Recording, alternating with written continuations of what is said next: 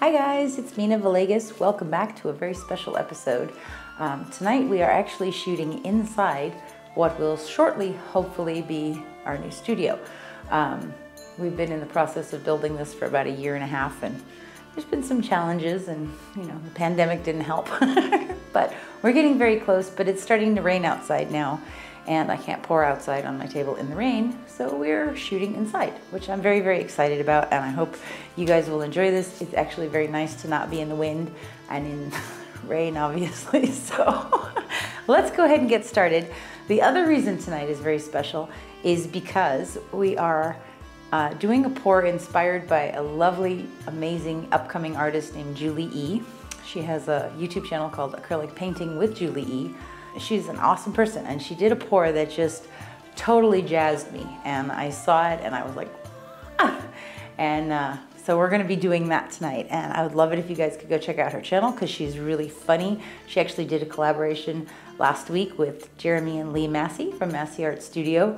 Their Harry Pourer collaboration was really cute with the 3 different houses of Hogwarts, and it was awesome. So make sure you guys check that out. I will link that up here for you also, but go check her channel out. So the pour that we're recreating is funny actually because she was inspired by eyelashes, which was one of my pours, and also by a pour that the Spicy Boys did, their Lord of the Rings pour, with that same wandering ring pour. So it was kind of cool because it's kind of come full circle now, but she did a variation on it, which I want to try tonight, which is awesome. So that's what we're going to do. This is a 24 by 36 inch gallery wrapped canvas. I have taped the back and put the push pins in. Actually, HOA did it tonight. Thank you, darling. And let me show you my colors real quick. So the first one we are using is Artist Loft Silver. And we are back to my normal pouring recipe. 2 ounces of Liquitex gloss medium, about 1 ounce of paint, and between 6 to 10 ounces of Floetrol. And the reason this works is because that gloss medium and varnish has polymers in it that bind to your paint and hold your cell structure and hold your lines. So mound on a mound and then sinking. We also have Golden's Payne's Gray, which is an amazing color, and it dries nice and dark, like a really, really deep navy. Just beautiful, beautiful stuff. This one is Liquitex Professional Series, and this is the Permanent Blue Violet.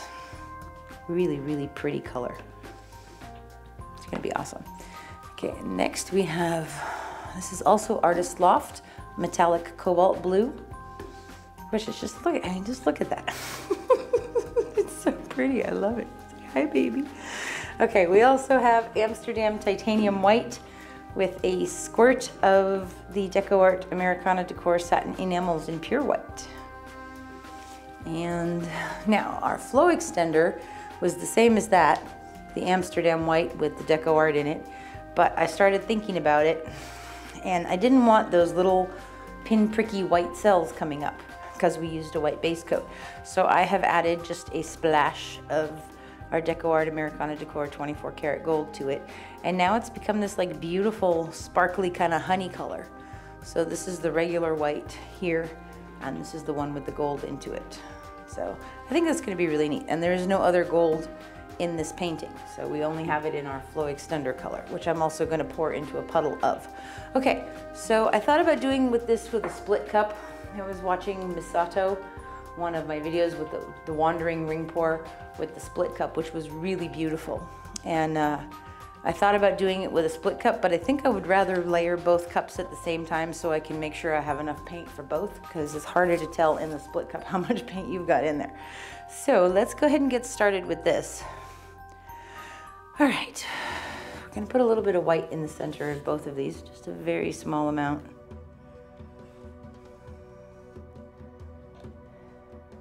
Okay, and now we're gonna come in with our Payne's Gray.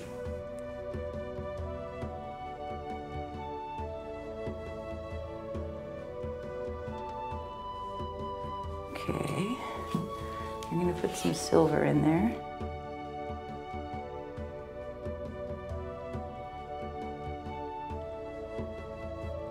And I'm gonna bring in that permanent blue violet, yeah.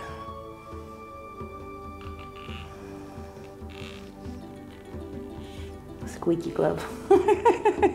Canela is so funny. Okay, let's go back to the white this time. Put some white in there. Okay, now we're going to use our metallic cobalt.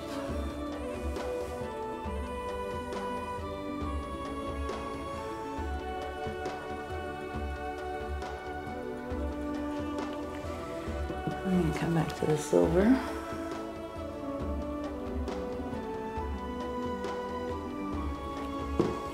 And some of that Payne's gray again.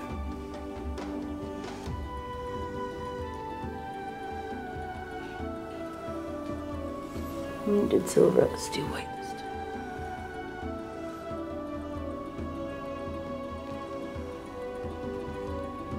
Permanent with violet again.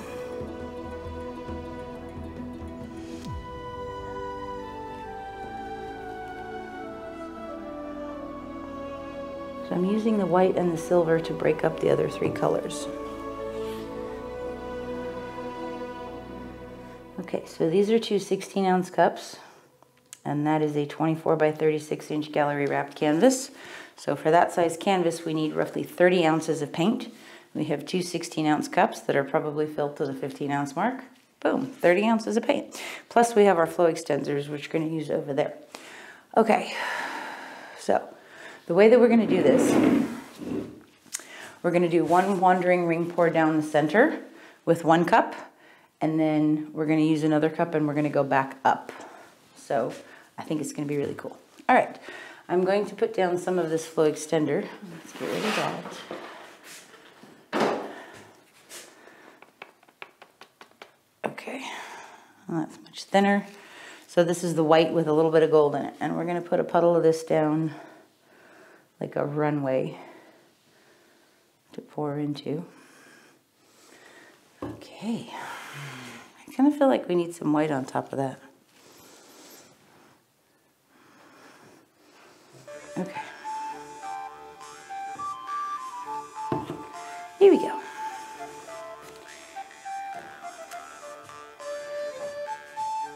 Are you ready, husband of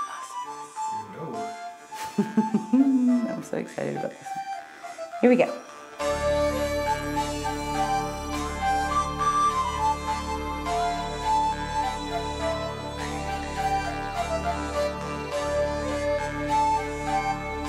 Okay. That's cool. Now, do I trust myself to go up, or should I turn the canvas around and pull it again? I think I'm going to turn the canvas around. Not a question of trust. Work with your strengths. Yes, there we go. Work with your strengths. Okay, so we're going to go right back through this way now. Are you ready, darling? There we go. I like this part, so I'm going to leave it. I'm going to start right about here.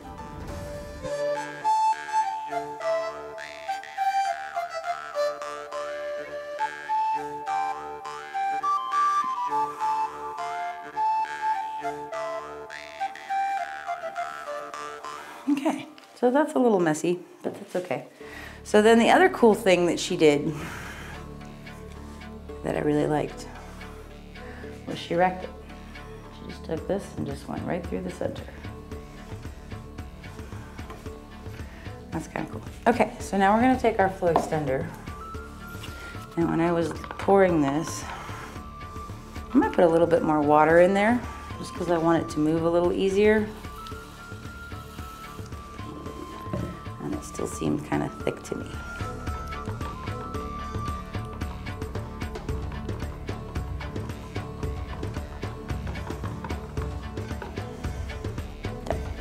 Okay, so we're going to go around this now. Actually, you know what? I think I want to put a line of Payne's around it first.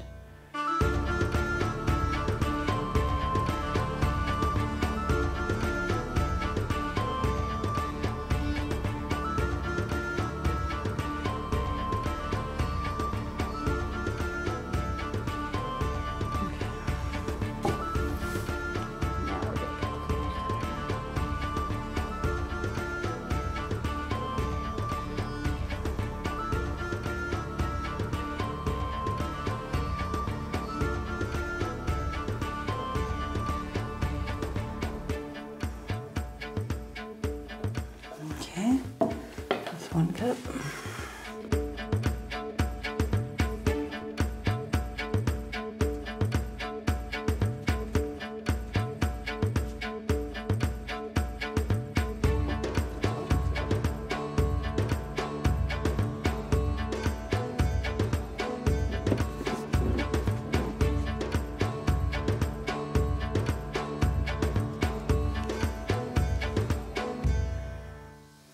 Okay, so that way if that rolls over this, we're not going to end up with a lot of like pinprick white cells coming up through our painting, which I don't really want.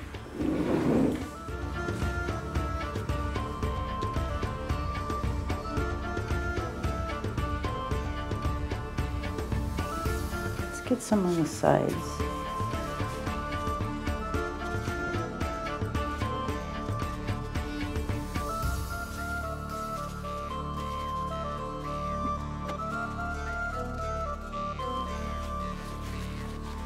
Okay, so this is looking pretty cool. I'm very happy with this. I'm just gonna wipe this off over here so I don't get a whole bunch of white paint on me. I probably will anyway. Okay, let's torch this. But there's beautiful cells popping up in there already.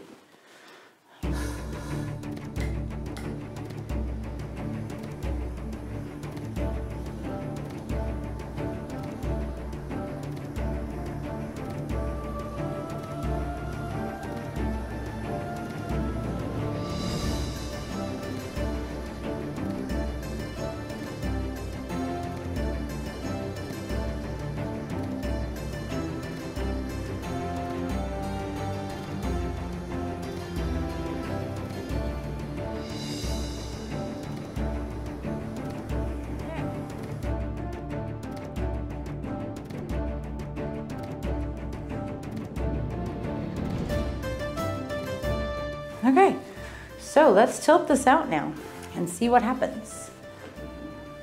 I really like all these lines on here though. Okay, I don't like this. Well, this is kind of looking cool now, huh? All right, let's go down that way first.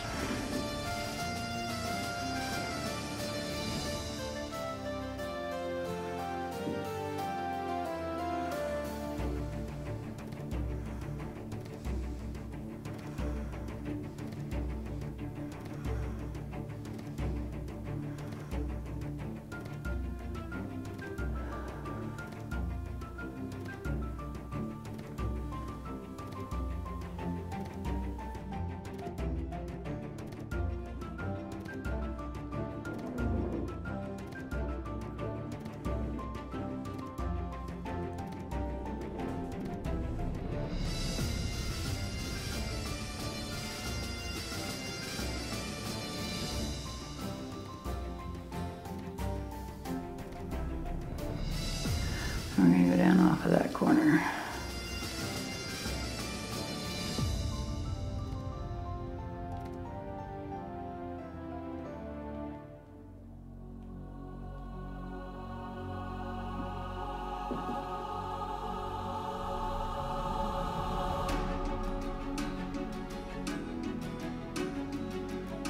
Middle now, in the center and bottom.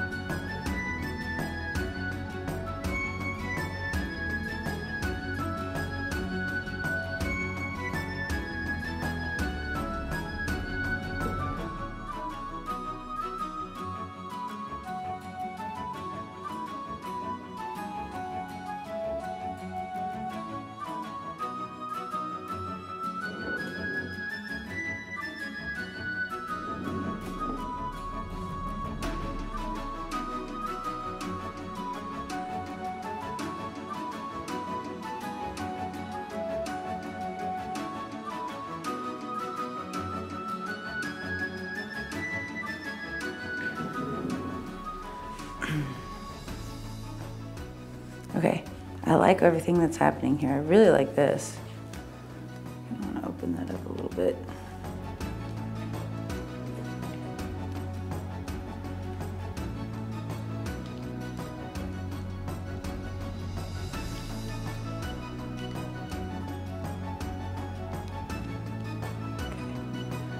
Okay, so let's take a look at this for a minute. I'm gonna wipe my hands off so that I don't drip in it while I'm looking at it, because I tend to point. All right, first of all, I love the colors. I love how there's a lot of the metallic cobalt in there. That's awesome. I love that permanent blue violet from Liquitex. That's really pretty. I love this, and it dries so beautifully. I really like the Payne's gray in there, especially contrasting with the cobalt. And they didn't really mix because of that very thin little bit of white that we put in there. And there's silver in there too. Now this is really cool what happened in here, where the permanent blue violet mixed with some of the white and the silver and gave us that really pretty silvery pink color. This is really neat here. The contrast between the purple and the cobalt blue is awesome. And I love this part with the dark Paynes in the middle, and that's really cool. Not so crazy about that edge. We could probably go off that edge again, but I kind of like what's happening. What do you think, honey? Should we keep this open, or should I bring it back a little bit? I might lose this though if I bring it back. No, I like it.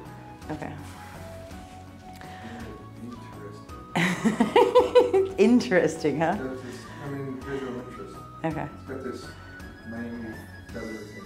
You always say that whenever I use the purple and the metallic cobalt. Okay, let's torch this one more time.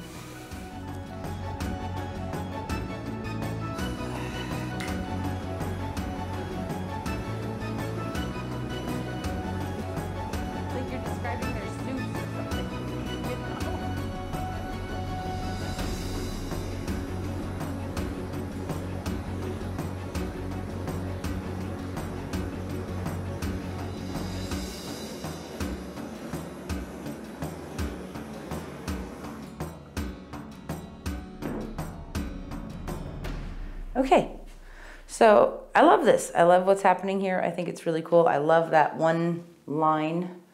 I almost wish it went a little bit more diagonal, but that's okay. It's cool. That part's really cool. This part's really cool. This is amazing. I love these cells that are popping up in there. I'm gonna not touch it anymore. But this was awesome. Thank you guys so much for being here with us tonight. Please check out Julie E. It's Acrylic Painting with Julie E on YouTube, and I will put her link in the description box also. And you know, I'd love to start doing this with more new artists. If there's somebody that you really like and would like to see get more well known, please by all means put their link in the comments, and we can all check each other out and subscribe and, you know, get everybody going. So thanks so much for being here. I'll see you when this is dry. Have a great night. Okay, so this is a couple of days later. It's not completely dry, but the center is still only wet, but it is starting to dry. This turned out so cool. I love this piece. I really, really am so happy with how it turned out, and I have to honestly say it was such a pleasure to be working with the consistency of paint that I really like, rather than the really thin stuff from the swipes. So I really enjoyed doing this one, but I love what's happening in here. I love this edge right here where that quinacridone blue violet and the white and the cobalt and the Payne's gray are down there, and you just see those beautiful lines. And I love this gradation. Not a lot of cells, a few, but this turned out so pretty, and that Payne's gray with metallic cobalt blue are just awesome together, especially with the silver in there. Really cool stuff. So this turned out really fun. I'm really happy about this, and I, you know, so excited about Julie E and all of her different work, because she's a really, really amazing artist. Really fun stuff on her channel. I hope you guys will check her out and show her some love. And you know, this was awesome. It was really, really fun. So this was inspired by her To There and Back Hobbit pour. So we have to come up with a groovy title for this one. Sorry, Gail has started blowing, and HOA is actually hiding behind the painting, holding it up for us so that the wind doesn't take it, because it is wet. But this was awesome. I really enjoyed this piece a lot, and you can see some of that silver blinging. I don't know if I'm getting the right angle for you guys to see it, but it's really cool in person with the one wreck down the middle. That's awesome. So this was a lot of fun. Thank you guys so much for being here with us today. We appreciate you guys. We love you. This is awesome. Thank you guys so much. I hope you have a beautiful, beautiful day. And take care of yourselves. See you soon.